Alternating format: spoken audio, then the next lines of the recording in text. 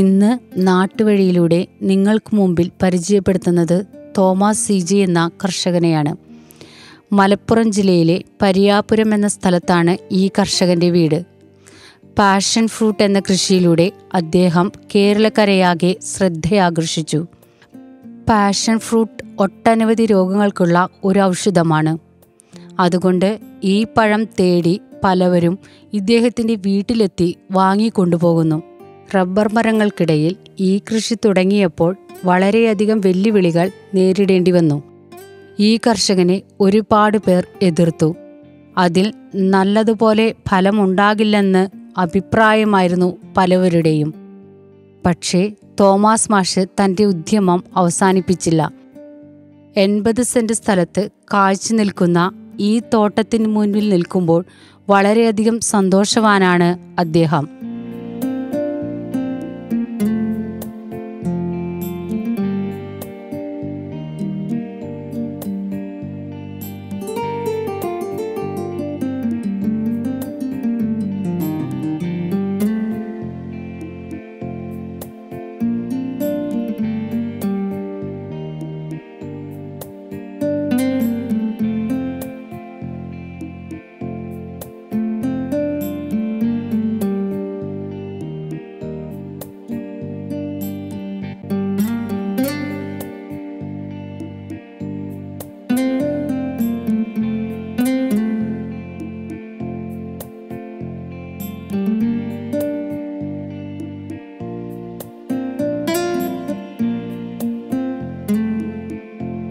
എൻ്റെ പേര് തോമസ്, വിളിപ്പേര് ജോസ് എന്നാണ് നാട്ടുകാർ വിളിക്കുന്ന പേര്. നമ്മൾ താമസിക്കുന്ന സ്ഥലം പരിയാപുരം, അതായത് പെരിന്തൽമണ്ണ കഴിഞ്ഞ് പെരിന്തൽമണ്ണ അടുത്ത് 7 കിലോമീറ്റർ അകലത്തിലുള്ള സ്ഥലമാണ്. നമ്മൾ ഫാത്തിമ മാത പരിയാപുരം ഫാത്തിമ മാത ഫൊറോന പള്ളി ഇടവക അംഗമാണ്. ഞങ്ങൾ 52 വർഷം മുമ്പ് ചങ്ങനാശ്ശേരിയിൽ നിന്ന് കുടിയേറിയ കുടുംബത്തിൽപ്പെട്ട ആളാണ്. പിന്നെ നമ്മൾ വീട്ടിൽ ഭാര്യയും 2 ആൺമക്കളും. അവർ രണ്ടുപേരും ജോലിയുടെ തിരക്കിലാണ്. ഒരാളിപ്പം വിദേശത്ത് ജർമ്മനിയിലാണ്. വീട്ടിൽ കൂടെ താമസിക്കുന്ന ആളുടെ ഭാര്യ ഇവിടെ മരുമോള് നമ്മുടെ സ്കൂളിലെ ടീച്ചർ, ഹൈസ്കൂൾ ടീച്ചർ, നമ്മുടെ ഇടവക സ്കൂളിലെ ടീച്ചറാണ്. ഞാൻ ഏകദേശം ഒരു 2 വർഷം മുമ്പ് വരെയുള്ള സമയം നമ്മൾ വേറെ പല തിരക്കുകളുമായിട്ട് ജോലിയുടെ തിരക്കുമായിട്ടായിരുന്നു. കുറച്ച് സ്ഥലമുള്ളത് നമ്മൾ ശ്രദ്ധിച്ചിരുന്നില്ല. കുടുംബത്ത് 2 അനിയന്മാരുണ്ട്. അവർ നമ്മുടെ സ്ഥലം കൂടി നോക്കിയിരുന്നു. അതിന്നൊന്നും കിട്ടിയിരുന്നില്ല. വീട്ടിലിരുന്നപ്പം ഇപ്പം ചില കാര്യങ്ങൾ ചെയ്തതാണ്. 1 വർഷം മുമ്പാണ് നമ്മൾ ഈ ഫാഷൻ ഫ്രൂട്ട് കൃഷിയിലേക്ക് ഒരു ശ്രമം നടത്തിയത്. അത് കൂടുതലായിട്ടുള്ള കാര്യങ്ങളൊന്നും അറിയില്ലായിരുന്നു. അത് പല കാര്യങ്ങളും ആരും പറഞ്ഞു തന്നതല്ല, നമ്മൾ നെറ്റിലൂടെയൊക്കെ സെർച്ച് ചെയ്ത് നമ്മൾ കണ്ടുപിടിച്ചിട്ടുള്ള ചില കാര്യങ്ങളാണ്.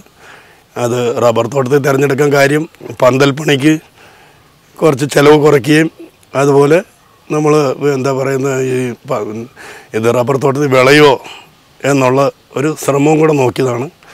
ഈ കൃഷി കഴിഞ്ഞ ഡിസംബർ 15-ാം തീയതി തുടങ്ങി ഏകദേശം ഒരു 11 മാസം മുമ്പ് തുടങ്ങിയതാണ്. അതിൻ്റെ കാര്യങ്ങൾ, അതിൻ്റെ കാഴ്ചകളാണ് ഇപ്പം നമ്മൾ കാണുന്നത്. ഇത് വിത്ത് തൈകൾ കിട്ടിയത് ആനക്കയം കൃഷിഭവനിൽ നിന്ന്, സർക്കാർ ഫാം. ഇവിടുന്ന് 13 കിലോമീറ്റർ അകലത്തിലുള്ള ഫാമാണ്. മഞ്ചേരിക്ക് പോകുന്ന വഴി ആനക്കയം എന്ന് പറയും. അവിടെ ഫാം ഈ കൃഷിയില്ല. അമ്പലവയൽ കൃഷി വിജ്ഞാന കേന്ദ്രം സർക്കാരിൻ്റെ ഫാമിൽ ഇത് 15 ഏക്കർ വളർത്തുന്നുണ്ടെന്നറിയാം. അവിടുന്ന് വിത്ത് കൊണ്ടുവന്നിട്ട് ഇവിടെ തൈയാക്കുന്ന തൈയാണ് നമ്മളിപ്പോൾ ഇതിൽ ഉപയോഗിച്ചിരിക്കുന്നത്. ഈ 50 മൂടുള്ള ചോട് കൃഷി ചെയ്തിരിക്കുന്ന ഈ തോട്ടത്തിൻ്റെ ഇതിൻ്റെ വിത്തെടുത്തിട്ട് നമ്മളിപ്പം വേറെ കുറേ സ്ഥലത്ത് പ്ലാന്റ് ചെയ്ത് വരുന്നുണ്ട്. അത് 3 മാസമേ ആയിട്ടുള്ളൂ.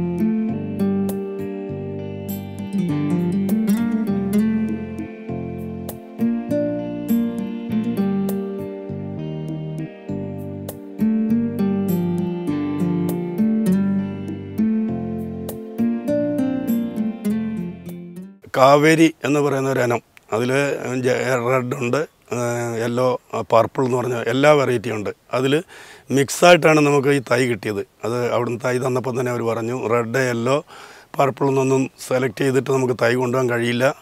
അവർ അവിടെ കൊണ്ടുവന്നിട്ട് പ്രോഡക്റ്റ് ഉണ്ടാക്കി പ്രോസസ്സിങ് യൂണിറ്റിൽ സ്ക്വാഷ്, ജാമൊക്കെ പോലുള്ള കാര്യങ്ങൾ ഉണ്ടാക്കുമ്പം അതിൽ നിന്ന് അവർ പണിക്കാർ കോരി മാറ്റുന്ന അരിയാണ്.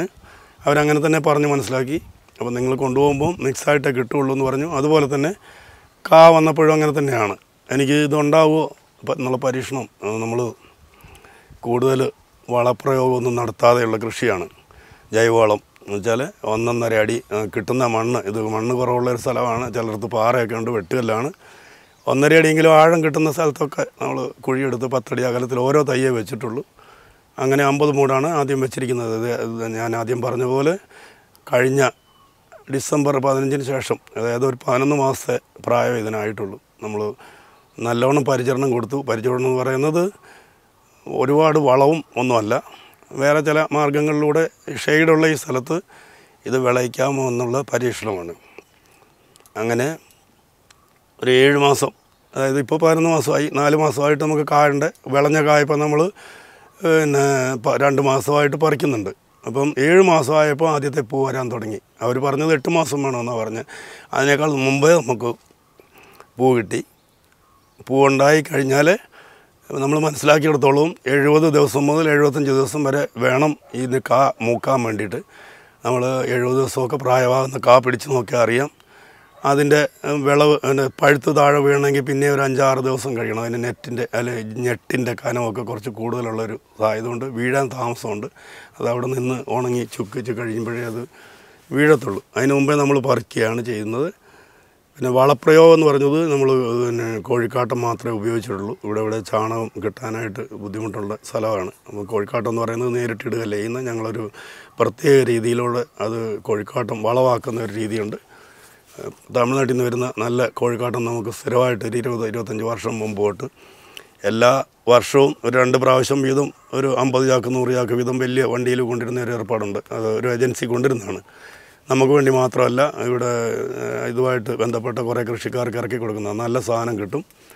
അത് നമ്മൾ കൊണ്ടുവന്നിട്ട് അത് വളമാക്കുന്ന രീതി, അത് തണുപ്പിച്ച് ഒരു 10-40 ദിവസം വേണം അത് അങ്ങനെ വളമായി വരാൻ. അത് നമ്മൾ ഒരു പേസ്റ്റ് രൂപത്തിലാക്കും. അത് ആയിട്ട് ആണിത് ഈ കൃഷിക്ക് അപ്ലൈ ചെയ്യുന്നത്. അല്ലാതെ ആദ്യം തന്നെ കോഴിക്കാട്ടം കൊണ്ടുവന്നിട്ടാൽ ഇതിന് കേടാണ്. ഭയങ്കരമായ ചൂടുണ്ട്. ഇത് ഈ ചെടി താഴ്വേരില്ലാത്തൊരു സാധനമാണ്. ഇതിൻ്റെ മണ്ണിൻ്റെ മുകളിലാണ് ഇതിൻ്റെ വേരുള്ളത്.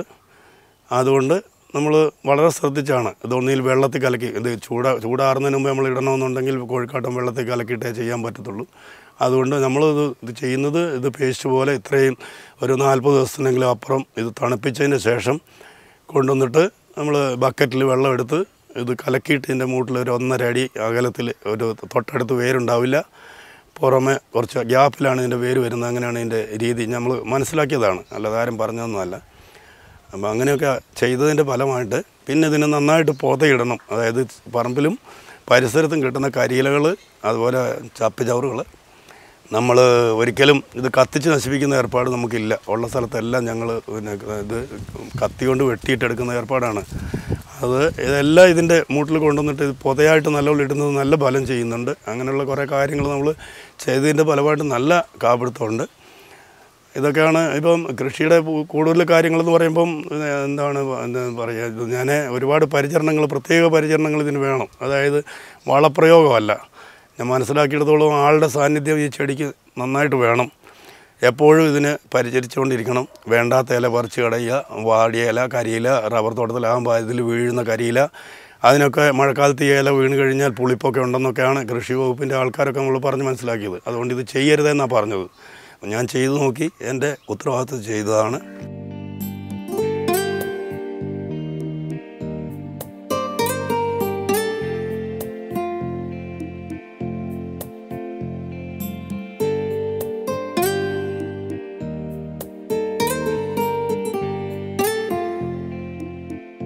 ഞാനിന്ന് കൃഷി ചെയ്തിരിക്കുന്ന കൂടുതൽ കാര്യങ്ങളാണ് പറയുന്നത്. അതിൽ ഞാൻ ചെയ്തിരിക്കുന്ന തനതായ എൻ്റെ ഒരു രീതിയിലുള്ള കുറേ കാര്യങ്ങളുമുണ്ട്. നമ്മൾ തൈ വെച്ചിട്ട്, അതായത് അരിയിട്ട് മുളപ്പിച്ച തൈയാണ് ഉപയോഗിച്ചിരിക്കുന്നത്. പിന്നെ ഒരു കാര്യം പറയുന്നത്, ഇതിൻ്റെ ഒരു കായ്ക്കകത്ത് 100 കണക്കിന് കുരുവുണ്ട്. വിത്ത്, ആ വിത്ത് എല്ലാം മുളയ്ക്കുന്നതല്ല. എൻ്റെ അനുഭവത്തിൽ നിന്ന് അതാണ് കാണുന്നത്. ഞാനിവിടെ ഇപ്പോൾ തൈ ഉണ്ടാക്കുമ്പോൾ അങ്ങനെ ഒരു അനുഭവം വരുന്നുണ്ട്. ഒരിക്കലും ഇത് വിത്തുകൾ ഇത് മുഴുവൻ മുളയ്ക്കുന്നതല്ല എന്ന് മനസ്സിലാക്കുക. ഇത് കഴിക്കാനുള്ളതാണ് ആ വിത്ത്. അതുകൊണ്ട് ഒരു കായെന്ന് ഒരു മാക്സിമം ഒരു 10-20 വിത്ത് മുളച്ചു വരത്തുള്ളൂ. അതുപോലെ ഇത് പാകി കളിപ്പിക്കുന്ന രീതി എന്ന് പറഞ്ഞാൽ, അപ്പം നമ്മൾ ചെയ്യുമ്പോഴാണ് അതിൻ്റെ കാര്യങ്ങൾ മനസ്സിലായത്. തൈ വാങ്ങിച്ച ആദ്യത്തെ കൃഷിയാണ് ഇപ്പോൾ നമ്മൾ തൈ ഉണ്ടാക്കുന്നു. അതുകൊണ്ട് പറയുന്നതാണ്. അതിനകത്ത് പിന്നെ കൂടുതൽ ഉണങ്ങിപ്പോയിട്ടുള്ള വിത്തായിട്ടെടുത്ത് ഉണങ്ങിയ വിത്തുകൾ ചിലപ്പോൾ മുളയ്ക്കാൻ സാധ്യതയില്ല. കുറച്ചൊരു മാസമൊക്കെ നമ്മൾ വെയിറ്റ് ചെയ്യേണ്ടി വരും മുള പൊട്ടി വരാൻ. ഇതിൻ്റെ തോട് കനം കൂടുതലാണ്. അതുകൊണ്ട് വിത്ത് മുളപ്പിച്ച് തൈ ഉണ്ടാക്കാനായിട്ട് ആഗ്രഹിക്കുന്നുണ്ടെങ്കിൽ നമ്മൾ പഴം തന്നെ അങ്ങനെ മുറിച്ച് മണ്ണിലിട്ട് അതിൻ്റെ ജെല്ല് കൂട്ടിയിട്ട് ചെയ്താൽ മുളയ്ക്കാൻ സാധ്യത കൂടുതലുണ്ട്. അതിൻ്റെ പുറത്തെ ആവരണം മുളയ്ക്കാനായിട്ടൊരു സാധ്യത കൂട്ടുന്നതായിട്ട് കാണുന്നുണ്ട്. എൻ്റെ അനുഭവമാണ് പറയുന്നത്. ശാസ്ത്രീയമായിട്ട് എനിക്കറിയില്ല. അങ്ങനെ വെറുതെ പൊഴിഞ്ഞ് തോട്ടത്തിലൊക്കെ കിടന്നു കഴിഞ്ഞാൽ ചിലപ്പോൾ പെട്ടെന്ന് മുളച്ച് കിട്ടും. നമ്മൾ വലിയ കാര്യമായിട്ട് വിത്ത് ഉണങ്ങി വരുമ്പോഴത്തേന് മുളച്ച് കിട്ടാനുള്ള സാധ്യത കുറയുന്നതായിട്ടും കാണുന്നുണ്ട്. അതുകൊണ്ട് പറഞ്ഞതാണ്. ഇവിടെ ഉപയോഗിച്ചിരിക്കുന്ന തൈ ഒരു മാസത്തിന് മേലെ വലിപ്പമായ തൈ നമുക്ക് കുഴിയിലേക്ക് മാറ്റാം. നമ്മൾ തൈ ഉണ്ടാക്കുമ്പം ഒരു 4 ഇല 5 ഇല ഒക്കെ വരുന്ന തൈ നമുക്ക് വെച്ചാൽ മണ്ണിലേക്ക് മാറ്റി കഴിയുമ്പോൾ പെട്ടെന്ന് വളർന്നു കയറും. ശ്രദ്ധിക്കേണ്ടതെന്ന് ചോദിച്ചാൽ, ഇതൊരു വള്ളിയായിട്ട് മേലോട്ട് പോയാൽ ഒരു 4-5 അടി ഉയരത്തിലേക്ക് വരുമ്പം തന്നെ നമ്മൾ തല നുള്ളിക്കളയണം. അല്ലെങ്കിൽ ഒരു വള്ളിയായിട്ട് അങ്ങ് മുകളിലേക്ക് പോയി ഒരുപാട് ശിഖരങ്ങളൊന്നും ഇല്ലാതെ വെറുതെ വള്ളിയായിട്ട് അങ്ങനെ എവിടെയെങ്കിലും കാണുന്നുണ്ടെങ്കിൽ അത് കാ പിടിക്കാനൊന്നും സാധ്യതയില്ല. അതൊരു വള്ളിയായിട്ടൊരു കുറേ ദൂരം അങ്ങ് പോകുക എന്നുള്ളതല്ലാതെ അതൊരു കൃഷിയായിട്ട് എടുക്കാൻ പറ്റില്ല. അപ്പം നമ്മൾ ചെയ്തിരിക്കുന്നത്, ഒരു തയ്യെ 10 അടി അകലത്തിലുള്ള കുഴിയിൽ വെച്ചിട്ടുള്ളൂ. എന്നാൽ തന്നെ അത് ചെയ്ത് ഒരു 5 അടിയൊക്കെ എത്തുമ്പോൾ, 5 അടിയിൽ നിന്ന് കണക്കാക്കേണ്ട, കുറച്ച് മൂത്ത് കഴിയുമ്പോൾ ഉടനെ അതിൻ്റെ തല നുള്ളിക്കളയുക. അതിന് യാതൊരു കേടും ചെടിക്ക് വരില്ല. അതായത് 2, 4, 5 ദിവസം കഴിയുമ്പം തന്നെ അതിൻ്റെ മറ്റുള്ള മുകുളങ്ങൾ അതിൻ്റെ അടുത്ത ഇലകളിലെല്ലാം വേറെ ശകലം കിട്ടും. ആ ശകലം വരുന്നത് അതും കുറച്ച് ഒരു മാസമൊക്കെ നീളം വരുമ്പോൾ പെട്ടെന്ന് നീളം വരും. 2, 3 അടി അല്ലെങ്കിൽ 5 അടിയൊക്കെ വരുമ്പോൾ അത് സൗകര്യം പോലെ നമ്മൾ ഇതിൻ്റെ തല പിന്നുന്നുള്ളൂ. അങ്ങനെയൊക്കെ ചെയ്താൽ ഒരു 4 മാസമൊക്കെ പ്രായം എത്തുമ്പോഴത്തേക്ക് നമ്മൾ 10 അടി അകലത്തിൽ വെച്ചിട്ടുള്ള ഈ സാധനം തിക്കായിട്ട് വള്ളിയായി വരും. ഒരു 3, 4, 5 പ്രാവശ്യം നമ്മൾ ഇതിൻ്റെ തലയെല്ലാം നുള്ളി അതിൻ്റെ വേണ്ടാത്ത തലപ്പ് ആരോഗ്യമില്ലാത്തതൊക്കെ കട്ട് ചെയ്ത് കത്രിക കൊണ്ട് കട്ട് ചെയ്യുകയോ കൈ കൊണ്ട് നുള്ളിക്കളയുകയോ ചെയ്താൽ മതി.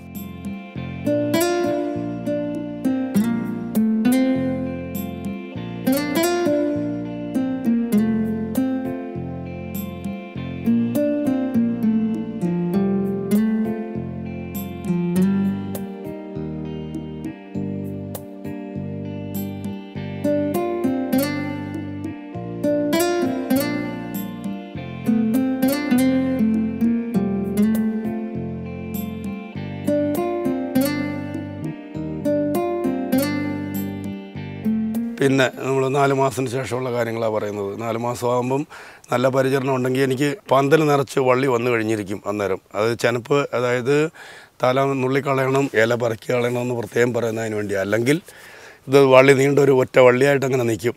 അന്നേരം ഒന്നും കിട്ടത്തില്ല. അതുകൊണ്ട് തിക്കായിട്ട് വള്ളി വന്ന് ഈ കൃഷിയെ നമ്മൾ നന്നായിട്ട് വിളയെടുക്കണം എന്നുണ്ടെങ്കിൽ 4 മാസം ആകുമ്പോഴത്തേനും ഇത് നമ്മൾ ഇതിനകത്ത് പന്തലിൻ്റെ ഒരുമാതിരി 90% ഇല വരണം. ഇല വന്നു കഴിഞ്ഞാൽ, ഇത് മൂത്ത ഇല എന്ന് പറഞ്ഞാൽ നമ്മൾ തോട്ടത്തിൽ നോക്കിയാൽ കാണാം, പന്തൽ വരെയുള്ള ഭാഗത്ത് ഒരില പോലും ഇല്ലാത്ത അവസ്ഥയുണ്ട്. അത് വെറും വള്ളി മാത്രമേ നിൽപ്പുള്ളൂ. എല്ലാം അങ്ങനെയാണ് നിൽക്കുന്നത്. അത് എന്താണെന്ന് ചോദിച്ചാൽ, പഴുത്ത ഇലകളൊക്കെ നമ്മൾ പൊഴിഞ്ഞില്ലെങ്കിലും നമ്മൾ പറിച്ച് കളയുക ചെയ്യുന്നത്. അത് ഈ ചെടിക്ക് നല്ലതാണ്. വള്ളി മാത്രമായിട്ട് നിൽക്കുന്നതുകൊണ്ട് ഒരു കുഴപ്പമില്ല. അങ്ങനെയൊക്കെയാണ് കാണുന്നത്. അപ്പോൾ ഇത് വേറെ ഒരു ആളുടെ ഉപദേശമില്ലാതെ നമ്മൾ ചെയ്തിട്ടുള്ള കാര്യങ്ങളാണ് ഇപ്പോൾ പറഞ്ഞുകൊണ്ടിരിക്കുന്നത്. അപ്പോൾ 4 മാസം ആകുമ്പോഴത്തേന് നമ്മൾ വേറെ ചില കാര്യങ്ങൾ ചെയ്തുകൊണ്ടിരിക്കണം. അത് ചില കടയിൽ നിന്ന് വാങ്ങുന്ന സാധനങ്ങൾ മാത്രമല്ല, ഞങ്ങൾ ചെയ്തുകൊണ്ടിരിക്കുന്ന കുറച്ച് ജൈവ രീതിയിൽ നമ്മളിവിടെ കൂട്ടിക്കൊണ്ടിരിക്കുന്നത്. അത് സാധാരണ കൃഷിഭവനൊക്കെ പറയുന്ന കുറേ കാര്യങ്ങളുണ്ട്. എന്നാലും നമ്മളത് കൃത്യമായിട്ട് ചെയ്യണം. ഒന്ന്, നമ്മൾ കൂട്ടുന്നത് മത്തി ശർക്കര കൂട്ടിയിട്ടൊരു കൂട്ടുണ്ട്. അത് പറയുന്നത് ഐസൊന്നും ഇടാതെ നമുക്ക് മത്തി കിട്ടത്തില്ല. എന്നാലും പറയുന്നത് നല്ല മത്തി, നാടൻ മത്തി കിട്ടണം. അത് ഫ്രഷായിട്ട് കടപ്പുറത്ത് നിന്ന് കിട്ടുന്നത് നല്ലതാണ്. അങ്ങനെ കിട്ടുന്നില്ല. നമ്മളിവിടെ വില കുറഞ്ഞ മത്തി കിട്ടുമ്പം കടക്കാരനോട് വാങ്ങുക ചെയ്യുന്നത്. ഗുണം കൂടുതൽ കിട്ടണമെങ്കിൽ ഐസും കെമിക്കലും ഒന്നും കയറ്റാത്ത മീൻ കിട്ടണം. അത് നമ്മളൊരു 1 ഇഞ്ച് നീളം, അതിന് ഒരു കഷ്ണം 1 ഇഞ്ച്, അത് അങ്ങനെയൊന്നും ഇതാക്കണ്ട, വൃത്തിയാക്കുകയൊന്നും വേണ്ട. നമ്മൾ കഷ്ണം വെട്ടണം. കഷ്ണം വെട്ടിയിട്ട് ഒരു ജാറിൽ അല്ലെങ്കിൽ നമ്മൾ പെയിൻറ്റ് ടിന്ന് പോലുള്ളത് അടച്ച് ഭദ്രമാക്കാൻ പറ്റുന്ന ഒരു ടിന്നിൽ 1 കിലോയ്ക്ക് ഒറ്റ കണക്കാണ് പറയുന്നത്. 1 കിലോയ്ക്ക് 1 കിലോ ശർക്കര മതി. ശർക്കര നല്ല ശർക്കര വാങ്ങിക്കുക, കടയിൽ നിന്ന് ഒരു 50 രൂപ വില കൊടുത്ത് ശർക്കര വാങ്ങിക്കുക. അതുപോലെ ഒരു വില കുറഞ്ഞ മത്തി, ചീഞ്ഞു പോകാത്ത ഈ മത്തി തന്നെ വേണം മീൻ എന്ന് പറയുന്നത്, അതാണ് ഉദ്ദേശിക്കുന്നത്. അതിൻ്റെ കൂട്ടെന്ന് പറയുന്നത് ഒരു ലെയർ നമ്മൾ ഈ നുറുക്കിയിട്ടിരിക്കുന്ന മത്തി ആദ്യം അടുക്കുക. അതിൻ്റെ പുറത്ത് ശർക്കര നമുക്ക് കഴിയുമെങ്കിൽ ചീകിയിട്ടോ അല്ലെങ്കിൽ ഇടിച്ച് പൊടിച്ചിട്ടോ ഇടുക. ശർക്കര കഷ്ണമായിട്ടുള്ളത് അത് പെട്ടെന്ന് അലിയാൻ വേണ്ടിയിട്ടാണ്. ഒരു ലെയർ പരത്തുക, പിന്നെ നമ്മൾ ഈ മീൻ ഇട്ട് കൊടുക്കുക. 1 കിലോയുടെ കാര്യമാണ് പറയുന്നത്. അതിൻ്റെ അപ്പുറത്തേക്ക് വരുമ്പോൾ 1 കിലോ 2 കിലോ വരുമ്പം പെർ കിലോ 1 കിലോ ശർക്കര വെച്ചിട്ടാണ് കൂട്ടുന്നത്. അത്രയും മതി. അതങ്ങനെ ഇട്ട് ടിന്ന്, പെയിൻറ്റിൻ്റെ ടിന്ന്, വേസ്റ്റ് ടിന്ന് എന്തെങ്കിലും മതി, അല്ലെങ്കിൽ ജാറൊന്നും കാശ് കൊടുത്ത് വാങ്ങേണ്ട ആവശ്യമില്ല. അങ്ങനെ ചെയ്താൽ നല്ലോണം അടച്ച് വെച്ചിട്ടുണ്ടെങ്കിൽ ഒരു 25 ദിവസം കഴിഞ്ഞ് നമ്മൾ തുറക്കണ്ട. അത് വലിയ ചൂടൊന്നും ഇല്ലാത്ത ഏതെങ്കിലും മൂലയിൽ വെറുതെ വെച്ചിരുന്നാൽ മതി. നമ്മളങ്ങനെ ചെയ്യുന്നു. 10 കിലോ ഒക്കെ മത്തി വാങ്ങിച്ചിട്ട് നമ്മൾ ഒന്നിച്ച് ഒരു ജാർ ടിന്നിൽ, പെയിൻറ്റ് ടിന്നിലൊക്കെ കിട്ടുന്നതിനകത്ത് വെച്ചിട്ട് നല്ല മരത്തണലിലോ അല്ലെങ്കിൽ വീടിൻ്റെ ഏതെങ്കിലും സ്ഥലത്ത് ഇട്ടേക്കാണ്. അപ്പോൾ അതെന്താ ചെയ്യുന്നതെന്ന് ചോദിച്ചാൽ ഒരു 40-45 ദിവസം, കൃത്യമായിട്ട് പറയുന്നില്ല, അത് തുറന്ന് നോക്കുമ്പോൾ ഇതിൻ്റെ മുള്ളും കാര്യങ്ങളൊന്നും ഇല്ലാതെ ലിക്വിഡായിട്ട് കിടപ്പുണ്ടാവും, ശർക്കരയുടെ പാനിയും ഇതെല്ലാം കൂടെ. അങ്ങനെ അവസരത്തിൽ ഇത് നമ്മൾ തുണി അല്ലെങ്കിൽ അരിപ്പ, കണ്ണകലം കുറഞ്ഞിട്ടുള്ള അരിപ്പയാണ് ഉദ്ദേശിക്കുന്നത്. തുണി തോർത്തെന്തെങ്കിലും ആയാലും മതി. അരിച്ചിട്ട് സ്പ്രെയറിൽ കുടുങ്ങാതിരിക്കാനായിട്ടാണ് അങ്ങനെ പറയുന്നത്. അങ്ങനെ സ്പ്രെയർ എന്ന് പറയുമ്പം ഫ്ലെക്സിബിൾ കോഡുള്ള വില കുറഞ്ഞ 300 രൂപയ്ക്കോ 250-300 രൂപയ്ക്ക് കിട്ടുന്ന സ്പ്രെയർ അത് വേണം. അത് ചിലത് അപ്പുറം ഇപ്പുറം അടിക്കാൻ വേണ്ടിയിട്ടാണ് അങ്ങനെ പറയുന്നത്. നമ്മൾ ചെയ്യുന്ന കാര്യമാണ്. ഇലയുടെ മുകളിലും താഴെയും വള്ളിയിലും ഒക്കെ എത്തണമെങ്കിൽ അങ്ങനെ അങ്ങോട്ടും ഇങ്ങോട്ടും തിരിക്കാനും മറിക്കാനും പറ്റുന്ന സ്പ്രെയർ തന്നെ വേണം. അല്ലെങ്കിൽ ഇത് ഉപയോഗം നടക്കത്തില്ല. ഇലയുടെ മുകളിൽ അടിച്ചാൽ പോരാ. ഇത് വളം നമ്മൾ സാധാരണ ചുവട്ടിൽ വേറെ കൊടുക്കുന്നതിനേക്കാളും എഫക്റ്റ് ചെയ്യുന്ന കാര്യങ്ങളാണ് പറയുന്നത്. അത് ശ്രദ്ധിക്കുക. അത് പറയുന്നത് ഇങ്ങനെ കൂട്ടിയെടുക്കുന്ന ലിക്വിഡ് കുപ്പിയിലാക്കി മാറ്റുക. ഇത് അതിൻ്റെ ചണ്ടി എടുത്തിട്ട് ഈ തടത്തിലെവിടെയും ഇടുക. അതിൻ്റെ ചെറിയ ചണ്ടി ഉണ്ടാവുള്ളൂ, ബാക്കി മുഴുവൻ മുള്ളെല്ലാം അലുത്ത് പോയിട്ടുണ്ടാവും. എന്തെങ്കിലും ഉണ്ടെങ്കിൽ അത് വെള്ളത്തിൽ കലക്കിയിട്ട് ഈ മുട്ടി തന്നെ ഒഴിക്കുന്നത് നല്ലതാണ്. അത് കളയണ്ട. ബാക്കി ഇതിൻ്റെ ലിക്വിഡായിട്ടുള്ള സാധനം നല്ലോണം അരിച്ച് മാറ്റിയ സാധനം കുപ്പിയിലാക്കി വെക്കുക. എന്നിട്ട് വെള്ളത്തിൽ കലക്കുമ്പോൾ ഒരു 3 മില്ലിയൊക്കെ മതി. ഒരു 10 ലിറ്റർ ഉണ്ടെങ്കിൽ 30 മില്ലിയുടെ ആവശ്യമൊക്കെ ഉള്ളൂ. അതിൽ കൂടുതൽ അടിച്ച് കഴിഞ്ഞാൽ അടിക്കേണ്ട ആവശ്യമില്ല, അടിക്കുന്നില്ല ഞങ്ങൾ. ഇനി എടുത്താൽ ഒരു 5 മില്ലി വരെ 1 ലിറ്ററിന് ചേർക്കാം. നമ്മൾ എത്ര കണ്ട് അടിക്കണം എന്ന രീതിയിൽ നമ്മളത് കൂട്ടിയെടുത്താൽ മതി. അല്ലെങ്കിൽ വെള്ളം ഒഴിച്ചിട്ട് വെക്കരുത്. വെള്ളം ഒഴിച്ചിട്ട് വെച്ചാൽ ഉപയോഗിക്കാൻ കഴിയില്ല. അത് ചെയ്തുകൊണ്ടിരിക്കുന്ന കാര്യങ്ങൾ പറഞ്ഞുതരാം.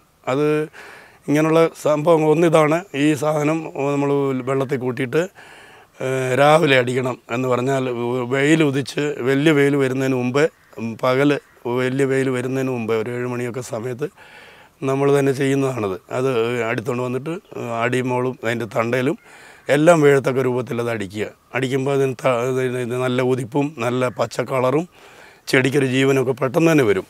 അതെല്ലാം ഈ പിന്നെ പൂ പിടിക്കാനും കായ്ക്കാനും വേണ്ടിയിട്ടുള്ള കാര്യങ്ങളാണ്. അതിലൊരു കാര്യം ഇതാണ്.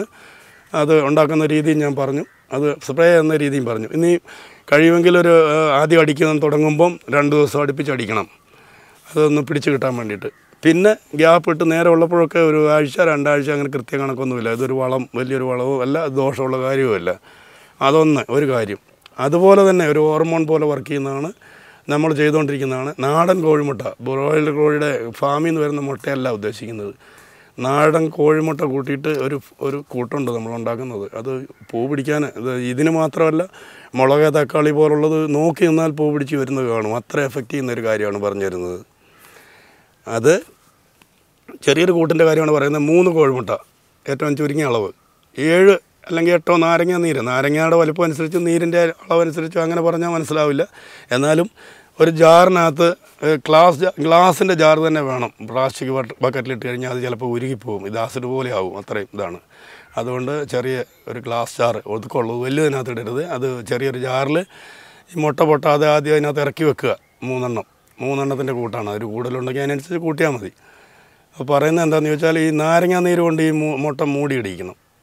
പറഞ്ഞാൽ മനസ്സിലായോ? അപ്പം 3 കോഴിമുട്ട ജാറിനകത്ത് ഇറക്കിയിട്ട് പിന്നെ നാരങ്ങ നീര്, അത് നാരങ്ങയുടെ നീരെടുത്തിട്ട് അതിൻ്റെ അരിയെല്ലാം അതിനകത്ത് പെട്ടോട്ടെ, അതിന് കുഴപ്പമൊന്നുമില്ല. തോട് ഒഴിവാക്കുക. അത് ഞെക്കി പിഴിഞ്ഞ് അതിനകത്ത് എടുത്തിട്ട് നോക്കുമ്പം ഇത് മൂടിയിട്ടില്ലെങ്കിൽ 2-3 നാരങ്ങ അവിടെ കൂട്ടിക്കൊള്ളുക. അത് മൂടിയിരിക്കണം എന്നുള്ള കാര്യമാണ് പറയുന്നത്. 7 കൊണ്ട് നമുക്ക് നല്ല നാരങ്ങ ആണെങ്കിൽ ഈ മുട്ട മൂടും. അതിന് വലിയ പരന്ന ജാറും ആകരുത്. ചെറിയ കുപ്പി ഭരണി എന്തെങ്കിലും ഉണ്ടെങ്കിൽ അത് കുപ്പി തന്നെ വേണം. അത് ഞാൻ പ്രത്യേകം പറഞ്ഞിട്ടുണ്ട്. മറ്റതാണെങ്കിൽ ചിലപ്പോൾ ഇത് കുറച്ച് കഴിഞ്ഞാൽ ഉരുകി താഴെ വീഴും. അതുകൊണ്ടാണ് പറയുന്നത്. അങ്ങനെ ചെയ്തിട്ട് അതിൻ്റെ കൂടെ 150 ഗ്രാം പ്രത്യേകം തന്നെ ഈ 3 എണ്ണത്തിന് വരുമ്പം 3 കോഴിമുട്ട കൂട്ടുമ്പോൾ 150 ഗ്രാം ശർക്കര അത് ചീകിയിട്ടോ അല്ലെങ്കിൽ നമ്മൾ കല്ലിൽ വെച്ച് ഇടിച്ച് പൊടിച്ചിട്ടോ പൊടിയാക്കി എടുക്കുക. അപ്പോൾ ഈ നാരങ്ങാ നീരിനകത്തോട്ട് അതിൻ്റെ പകുതി ഇടുക, പകുതിയേ ഇടാവുള്ളൂ. 150 ഗ്രാം എടുത്തിട്ടുണ്ടെങ്കിൽ അതിൻ്റെ പകുതി 75 ഗ്രാം, ഒരു കൂട്ടിൻ്റെ കാര്യം പ്രത്യേകം പറയുന്നു.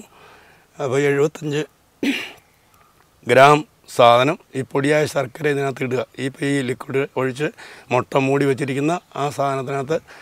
അപ്പോൾ നമുക്കിത് പുറത്തൂടെ കാണാൻ വേണ്ടിയിട്ടാണ് ഗ്ലാസ് തന്നെ വേണമെന്ന് പറയുന്നത്. അത് നമുക്ക് ഇതിൻ്റെ ബലം നമുക്ക് പുറത്തേക്ക് കാണാം. അപ്പോൾ അത് വലിയ വെയിലൊന്നുമില്ലാത്ത അടുക്കളയിലോ എവിടെയെങ്കിലും ഒരു മൂലയ്ക്ക് അവിടെ വെച്ചുകൊണ്ടിരിക്കുക, ജനൽപ്പടിയിൽ എവിടെയെങ്കിലും വെച്ചാൽ മതി, നമുക്ക് നോക്കാൻ വേണ്ടിയിട്ടാണ്. ഒരു 7-8 ദിവസം അല്ലെങ്കിൽ ഒരു 15 ദിവസം വരെ വിചാരിച്ചു.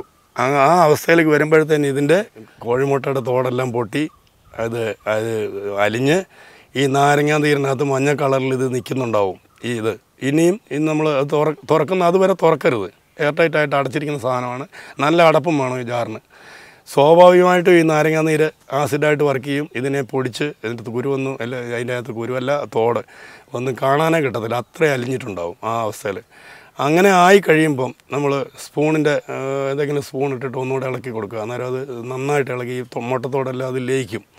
ആ അവസ്ഥയിൽ 150 ഗ്രാം ശർക്കര എന്ന് പറഞ്ഞതിൻ്റെ ബാക്കി 75 ഗ്രാം കൂടി ഇതിനകത്ത് ചേർക്കുക. പിന്നെയും വെക്കുക ഒരു 10-15 ദിവസം. കൃത്യമായ ദിവസത്തിൻ്റെ കാര്യമല്ല പറയുന്നത്. ഇതിന് തുറന്നു നോക്കുമ്പോൾ നല്ല സ്മെല്ലും നല്ല സുഗന്ധമായിട്ടുള്ള സ്മെല്ലാണ് വരുന്നത്. അത്ര നല്ല ഒരു കൂട്ടാണത്. അത് ഈ ആദ്യം പറഞ്ഞ മത്തിയുടെ കാര്യം പറഞ്ഞ പോലെ തന്നെ ഇത് നല്ല രീതിയിൽ വരുമ്പം അതിനെ അരിച്ചിട്ട് നമ്മളൊരു കുപ്പിയിലേക്ക് മാറ്റി അരിച്ച് നല്ല ലിക്വിഡായിട്ട് നല്ല സ്മെല്ല് കിട്ടുന്ന ഒരു സാധനമാണ്. ഒരു ഇതുമില്ല, അത് നമ്മൾ ഉണ്ടാക്കിയെടുക്കുന്നതാണ്. അതിൽ ഒരു കോഴിമുട്ടയുടെയും നാരങ്ങയുടെയും ഇതിൻ്റെ മാത്രം ചിലവേ ഉള്ളൂ. ആ സാധനം കുപ്പിയിലാക്കി വെച്ചിട്ട് നമ്മൾ ചെയ്തുകൊണ്ടിരിക്കുന്ന ഈ കൃഷിക്ക് മാത്രമല്ല പറയുന്നത്, പൂവുണ്ടാകുന്ന എല്ലാ ചെടികൾക്കും വേണ്ടിയിട്ടുള്ള കാര്യങ്ങളാണ് പറയുന്നത്. പൂച്ചെടി, അതുപോലെ ഫ്രൂട്ട്സ്, പച്ചക്കറി, എല്ലാത്തിൻ്റെയും കാര്യമാണ് ഇത്. വേറെ ഇതൊന്നുമല്ല, ജൈവ രീതിയിലുള്ളൊരു ഹോർമോണാണ്. അതിനെ നേരത്തെ പറഞ്ഞ പോലെ തന്നെ രാവിലെ സമയങ്ങളിൽ നമുക്ക് അടിക്കാനുള്ള വെള്ളം കൂട്ടിയിട്ട് പിന്നെ വെക്കരുത്. അത് പ്രത്യേകം ശ്രദ്ധിക്കണം. ഇതിൽ നിന്ന് ഒരു 3 മില്ലിയൊക്കെ മതി ഒരു ലിറ്ററിന്. അപ്പോൾ 10 ലിറ്റർ വെള്ളം കൂട്ടുന്നുണ്ടെങ്കിൽ ഒരു 30 മില്ലി ഒരു ഔൺസ് ഗ്ലാസ്സിലോ അല്ലെങ്കിൽ മെഷർമെൻ്റ് ഉള്ളൊരു സാധനമൊക്കെ നമ്മൾ കൃഷിക്കാർ കരുതി വെക്കണം. കൂടുതലൊന്നും ഒഴിക്കരുത്. കൂടുതലൊക്കെ ഒഴിച്ചാൽ ഇത് വെറുതെ വേസ്റ്റുകളാവുന്നതേ ഉള്ളൂ.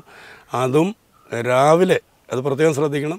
രാവിലെ നമ്മൾ വെയിലൊക്കെ വലുതായിട്ട് വരുന്നതിന് മുമ്പ് ഒരു 7-8 മണിക്ക് നമ്മൾ ഇറങ്ങിയിട്ട് നമ്മൾ തന്നെ ഇത് പഴയ രീതിയിൽ പറഞ്ഞ പോലെ തന്നെ ഇലയും തണ്ടും അതിൻ്റെ നാമ്പും എല്ലാം മൂടത്തക്ക രൂപത്തിൽ ഇത് അടിച്ച് ഇലയുടെ അപ്പുറം ഇപ്പുറം അടിക്കണം. ഫ്രൂട്ട് ഒരുപാട് ഗുണമെന്ന് പറയുന്നത് ഇത് കൊളസ്ട്രോൾ ഇല്ലാത്ത ഭക്ഷണം, നാര് കൂടുതലുള്ള ഭക്ഷണം എന്നൊക്കെ, ഫൈബർ കണ്ടൻറ്റ് കൂടുതലുള്ളതെന്നാണ് പറയുന്നത്.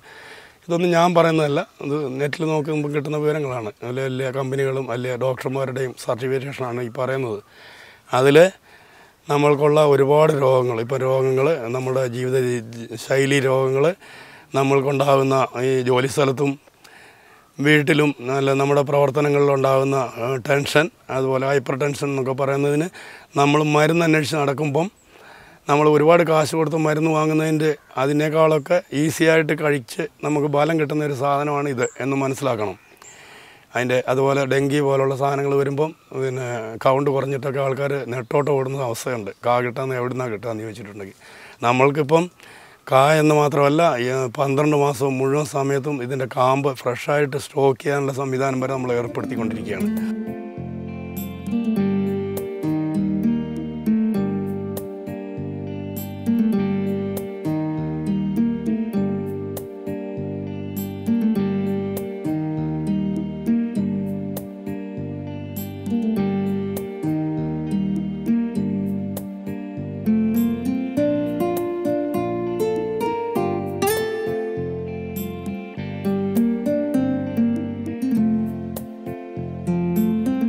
നമ്മളിപ്പോൾ പറഞ്ഞു നിർത്തിയത് ഇതിൻ്റെ ഫ്രൂട്ട്സ് ഉണ്ടായി അത് വിളഞ്ഞ് പഴമാകുന്ന വരെയുള്ള സ്റ്റേജാണ്. പിന്നെ നീ പറയുന്നത് ഇതിൻ്റെ ആയുസ് എന്ന് പറഞ്ഞാൽ നമ്മൾ ചെയ്ത് നോക്കിയിട്ടില്ല, 11 മാസമായുള്ളൂ ഞാൻ ആദ്യം പറഞ്ഞല്ലോ ഇത് ചെയ്യാൻ തുടങ്ങിയിട്ട്. പക്ഷെ ഞാൻ മനസ്സിലാക്കിയ കാര്യം ആണ് പറയുന്നത്, ഇതിനൊരു 8-9 വർഷം ആയുസുള്ള ഒരു സാധനമാണ് ഇത്. അത് വിദേശത്തൊക്കെ അങ്ങനെ കൃഷി ചെയ്യുന്നുണ്ടെന്നുള്ളത് കാണാം. വീട്ടിലൊക്കെ കൃഷി ചെയ്തിട്ട് വെറുതെ 1-2 മൂട് വളർത്തി കൊണ്ടുവന്ന് വല്ല മരത്തിലൊക്കെ കയറ്റി വിട്ട് കഴിഞ്ഞാൽ അത് ചിലപ്പോൾ ഒരു വന്നു കഴിഞ്ഞിട്ട് പിന്നെ ഉണങ്ങിപ്പോകുന്ന ആട്ടമൊക്കെ കാണുന്നുണ്ട്. അങ്ങനെയല്ല ഇത് ചെയ്യേണ്ടതാണ് മനസ്സിലാക്കുന്നത്. ഇപ്പോൾ ചെയ്യാൻ പോകുന്നേ ഉള്ളൂ, നമ്മൾ ആയിട്ടില്ല, കായെല്ലാം പറിച്ച് തീരുന്ന അവസരത്തിൽ പിന്നെ വേറൊരു കാര്യം കൂടെ പറയുന്നത്, ഇത് നല്ല പരിചരണം ഉണ്ടെങ്കിൽ വർഷത്തിൽ 9 മാസക്കാലം റെഗുലറായിട്ട് കാ കിട്ടുമെന്നുള്ളതാണ് അറിവ്. ഇപ്പം നമുക്ക് 4 മാസമായിട്ട് കിട്ടുന്നുണ്ട്. ഇനിയും ഏറ്റവും കടുത്ത വേനൽ വരുന്ന സമയത്ത് എങ്ങാണ്ടാണ്, എനിക്ക് അനുഭവം ഇല്ലാത്തതുകൊണ്ട് അറിയില്ല, ഇപ്പോൾ ഏപ്രിൽ മെയ്യിലൊക്കെ ആയിരിക്കും, ഒരു 3 മാസക്കാലം കാ കുറവായിരിക്കും എന്ന് പറയുന്നു. അതും നമ്മൾ ഇത് യൂട്യൂബിലൊക്കെ നോക്കിയിട്ട് കിട്ടിയ അറിവാണ്, ആധികാരികമായിട്ടുള്ള കാര്യമല്ല പറയുന്നത്. അത് പറയുന്നത് 9 മാസക്കാലം ഏറ്റക്കുറച്ചിലുണ്ടെങ്കിലും 2-3 തട്ടായിട്ട് പൂ വന്ന്, ഇപ്പോൾ ഒരു തട്ട് പൂ വന്ന് ഞങ്ങൾ കാ പറിച്ച് കഴിഞ്ഞു. രണ്ടാമത്തെ തട്ട് അതിൻ്റെ മുകളിൽ വന്ന് പൂവും കായുമായിട്ട് നിൽപ്പുണ്ട്. പന്തലിൻ്റെ മുകളിലൊക്കെ കായ് ഇരിക്കുകയാണ്, നേരമില്ലാത്തതുകൊണ്ട് വലിച്ചിടാത്തതാണ്. വലിച്ച് താഴോട്ട് ആക്കിയിടണം നിർബന്ധമാണ്. അങ്ങനെയൊക്കെ അതും കഴിഞ്ഞിട്ട് നീ കാ ഇല്ലാത്തൊരവസ്ഥ വരുന്നുണ്ടെങ്കിൽ ഉണങ്ങിപ്പോയിട്ടുള്ള വള്ളി അതുപോലെ ഇല മുഴുവൻ പറിച്ച് ഇത് ഒരു ദാക്ഷിണ്യം വേണ്ടത് മുറിച്ച് കളയണം, വേണ്ടാത്തതൊക്കെ.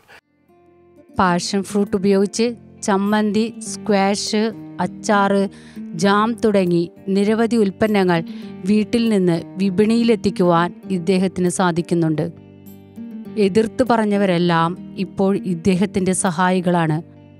ഡെങ്കിപ്പനി വന്ന് ബുദ്ധിമുട്ടുമ്പോൾ ദൂരെ സ്ഥലങ്ങളിൽ നിന്ന് ആളുകൾ വന്ന് പാഷൻ ഫ്രൂട്ട് വാങ്ങിക്കൊണ്ടുപോകുന്നു. അങ്ങനെ ഒരുപാട് ജനങ്ങൾക്ക് തന്നെ നന്മയായി ഈ കർഷകൻ ജീവിക്കുന്നു.